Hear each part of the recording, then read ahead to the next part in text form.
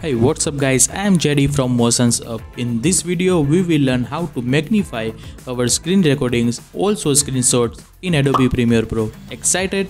So let's get started. Here is the screenshot I want to magnify to. First thing we need to do is duplicate this layer right at the top of this layer. Hold Alt key and click and drag this clip above this layer. You can press Option on Mac. Go to Effects and search for Crop Effect.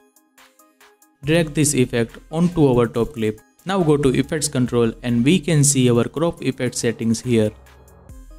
Select crop effect here and that will bring up these little handles here on our video monitor.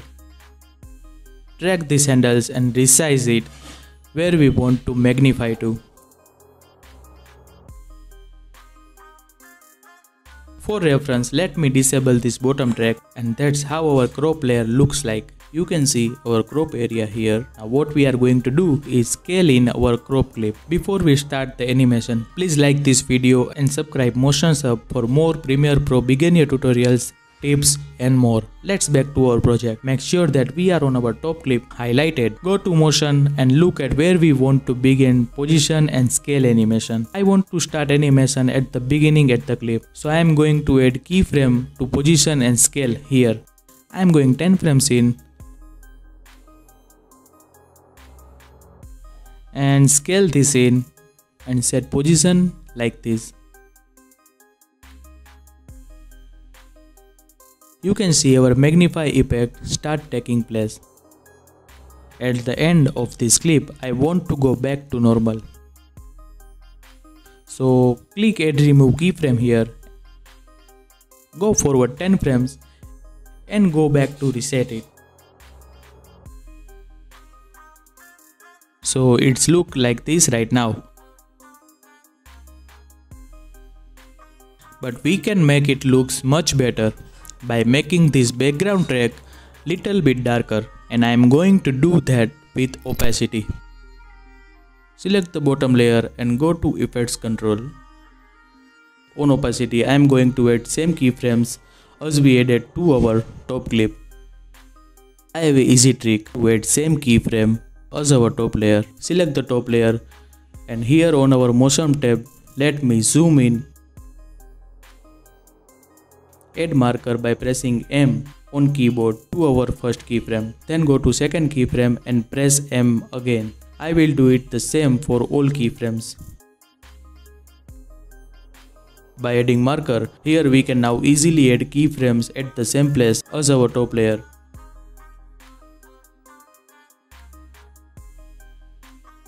Select bottom layer and add first keyframe here at the beginning to start toggle animation on my opacity.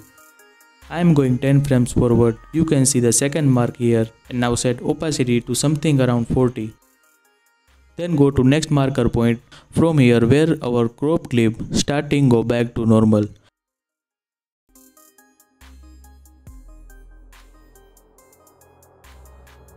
To select Add Remove Keyframe here again and click the reset parameter to back opacity to normal. So now our animation looks something like this.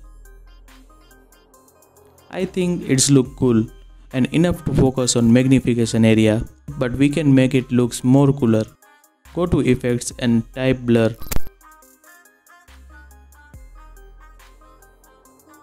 Select the Gaussian blur and apply it to the bottom track and follow the same keyframes. Set a keyframe to blurriness at the beginning, and as the opacity gets darker, increase blurriness to something like this. Go to end and click Add Remove Keyframe here. And as the opacity gets brighter, reset blurriness to back to 0. And here we go. We get our magnification animation. One last thing I want to do is add drop shadow to our magnification area. So I am going back to Effects and search for drop shadow. Drag it to our top layer, and this will follow the same animation in and out keyframes as other effects. Adjust the parameter on drop shadow however you want to. For this clip I am okay with this setting. add keyframe at the beginning, set shadow opacity to 0. Then go 10 frames in and set opacity to 100.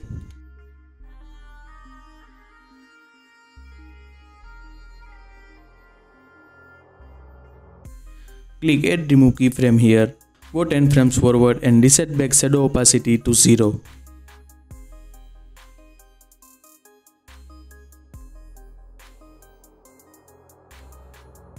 Here is our final animation. Voila! Hope you guys found this video helpful. If so, please like this video, your likes really motivates me, and don't forget to subscribe Motions Up for more graphic designing tutorials like this. Thank you for watching and peace.